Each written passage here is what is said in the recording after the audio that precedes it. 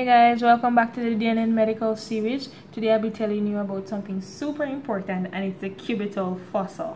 So the cubital fossa is the transition between the arm and your forearm. So down here is your forearm, up here is your arm. So this space between here is your cubital fossa. So today I'll be telling you all about your cubital fossa, the boundaries, the surfaces, and the muscles, floor, and content. So it's anterior to the elbow joint. So as you can see, her elbow is right there, right? And the elbow joint is a synovial hinge joint. And the cubital fossa is this anterior space right there. So it's in the shape of a triangle. So let me show it to you like this, because we're going to talk all about the boundaries. So I'm drawing it on my live specimen, thanks to Nadine, who donated her arm for this video. And so let's talk about the boundaries.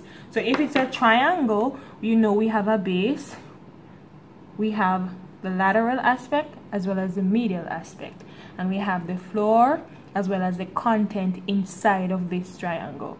So remember, the key thing to remember is the transition between the arm and the forearm. So let's now talk about the different boundaries. So on this side, you know this is on the side of your thumb, it's the lateral side. So the cubital fossa is basically surrounded by two main muscles. So it's the brachioradialis muscle on the lateral side.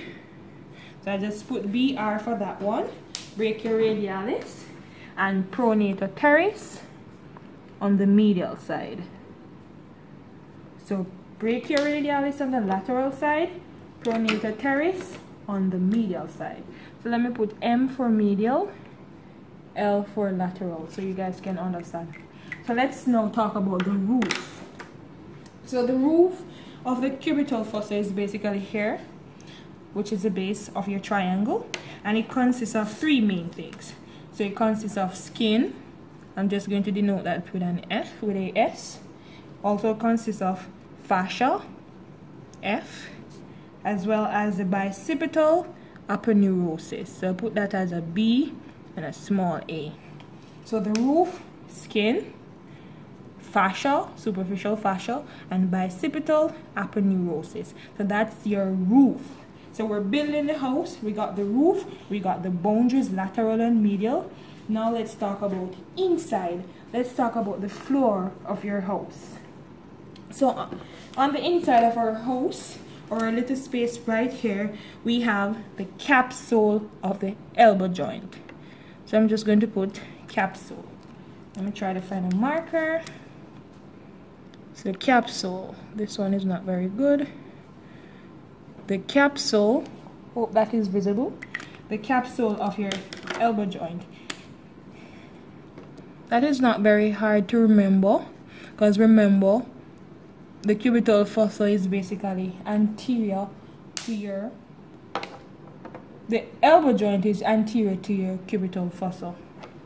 So the capsule is really off, but you know that this is the capsule of your elbow joint. Another thing in the floor is your brachialis.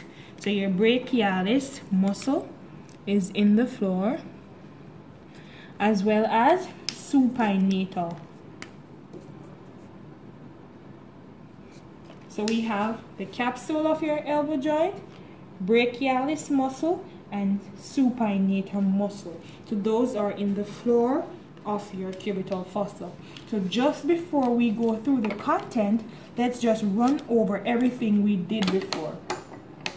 So this transition between the arm and the forearm is your cubital fossa. So this is your cubital fossa right here, the space between your arm, forearm. So it's like a triangular space or area, and on the lateral side we have brachioradialis muscle. On the medial side we have pronator teres muscle.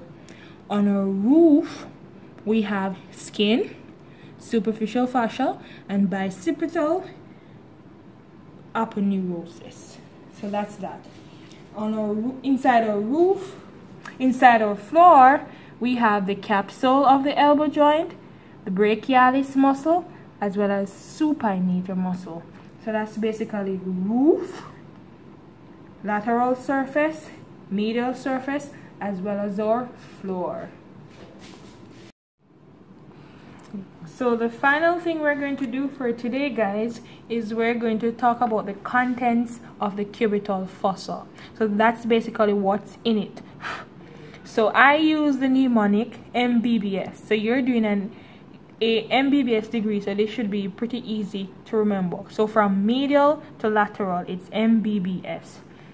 Medial, lateral, MBBS. So let's talk what they are. So the first M right here, medial, is the median nerve. The next one is brachial artery. The next thing, bicep tendons, or tendons of your bicep muscle. And the last thing, the S, is for the structures on your roof. So remember the structures on your roof: skin, superficial fascia, and bicipital aponeurosis. And other things in the as contents are basically the basilic and the cephalic veins, or the medial and lateral cutaneous nerve of forearm. Those pass through here as well, but the main thing are your MBBS. Remember again, median nerve, brachial artery, bicep tendons, or tendon of your biceps, as well as the structures on your roof. So let's just do a brief overview of everything we did today, guys. So say them with me. So the cubital fossa is an anterior space anterior to your elbow, and it's the transition between your arm and your forearm. So on the lateral aspect, we have brachioradialis muscle. Medial aspect, we have pronator teres muscle. On our roof, we have skin, fascia, and bicipital aponeurosis. Our floor, remember our floor that I erased, we have the capsule, the brachialis muscle, as well as supinator. And the content is MBBS, median nerve, brachial artery, bicep tendons, or tendons of your biceps, as well as the structures on your roof. So that's it for your cubital fossa today, guys. I hope you guys learned something, and I hope it's very easy for you now. And continue to practice, practice, and practice.